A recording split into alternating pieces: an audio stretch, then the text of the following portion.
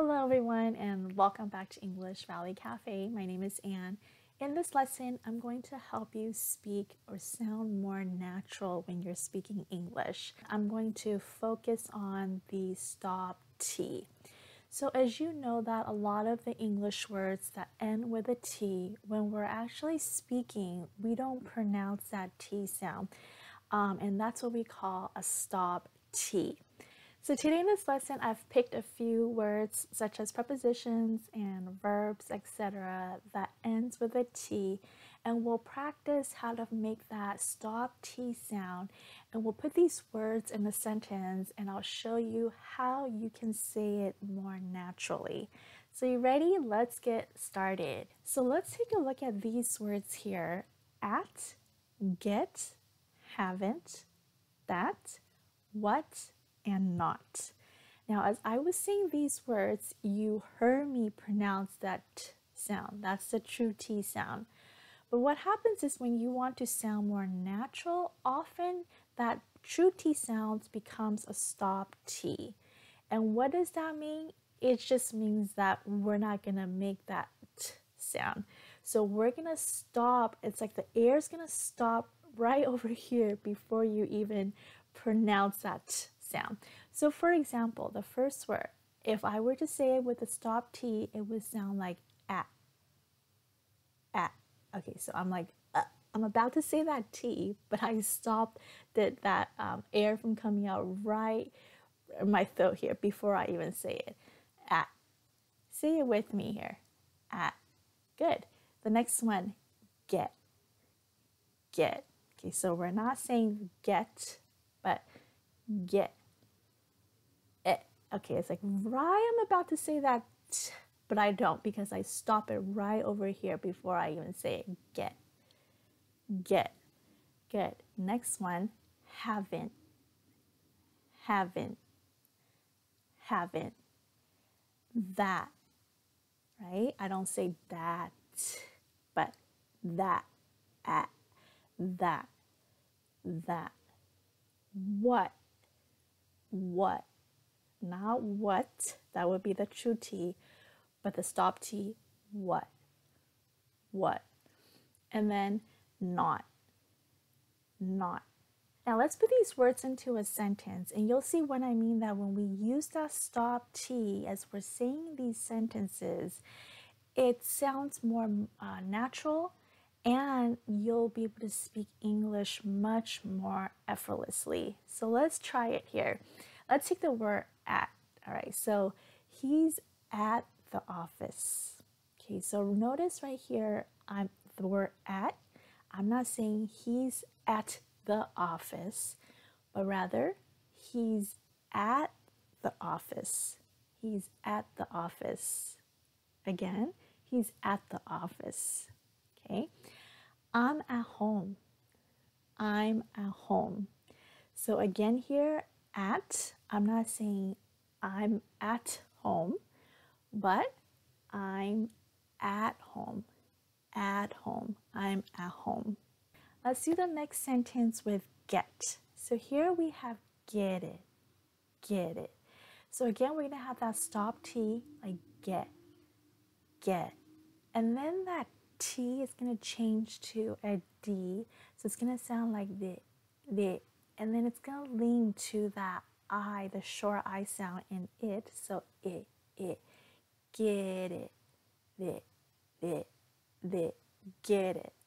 I get it. I get it. Let's try another one. Can you give me some flowers? Can you get me some flowers? So again, that stop T right there for get me, get me, get me. Can you get me some flowers? Can you get me some flowers? Get me. Let's try it with haven't. Haven't. So here, this is the abbreviation for have not. And when we change it into abbreviation and we're linking, again, that stop T right there, it's going to make it sound like haven't. Haven't. Haven't. I haven't taken the exam. I haven't taken the exam. Haven't taken. haven't taken. I haven't taken the exam. I haven't taken the exam. Let's move on to the word that. So here we have, is it that one? Is it that one? So again here, that stop T right there. That one. That one.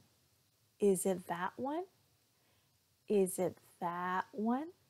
Good. Again, is it that one? How about the next one here? I'll get that for you. I'll get that for you. So that, and then it goes on to link it to the f that in for. That for. That for. I'll get that for you. I'll get that for you. Notice here, if I were to say it with that true T in that, it's going to be really awkward. So it's going to sound like, I'll get that for you. You see how it's just doesn't flow very naturally. Okay, so I'll get that for you. I'll get that for you. How about the next one? What? What? Okay, so what do you do? What do? What do? What do you do? Do you do? Okay, what do you do? What do you do? So if you're asking somebody about their job, their occupation, you might ask, what do you do? What do you do? Okay, so again, that stop T is right there. What do? What do? Let's try this one here with the negative word not. All right, not. So again, that stop T is going to be there. So it's not that bad. It's not that. Not that. Okay, so not, and then I'm going to link it to this and that. Not that bad. Not that bad. It's not that bad. It's not that bad. So I hope this will help you see that difference when you use that stop T when you're speaking. It sounds so much more natural, and you're almost speaking without putting effort into it. It just flows like a water. Okay, I know this is really difficult, especially with all these stop T sound, and then you have to link it to the next sound, whether it's a vowel or a consonant. If you have to, go back to this video and try to practice a little bit more. What you can do is just take the two words, like for example, in the sentence here, it's not that bad. Just take the word that and bad and try to link it. So that bad, that bad, that bad. And then add the other words in the sentence. So it's not that bad. It's not that bad.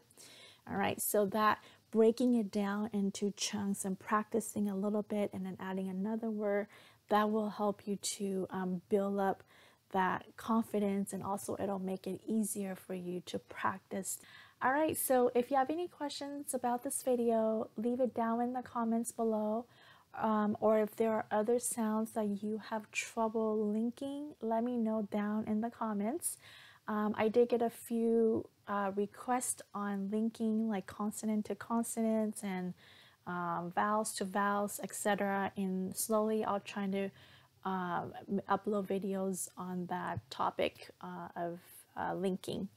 All right, so that's it for this video. I hope you enjoyed it. If you did, give this video a thumbs up. And if you're new here or if you have not subscribed yet, be sure to subscribe down over here to English Valley Cafe and hit that bell icon so that you get notified every time I upload a new video.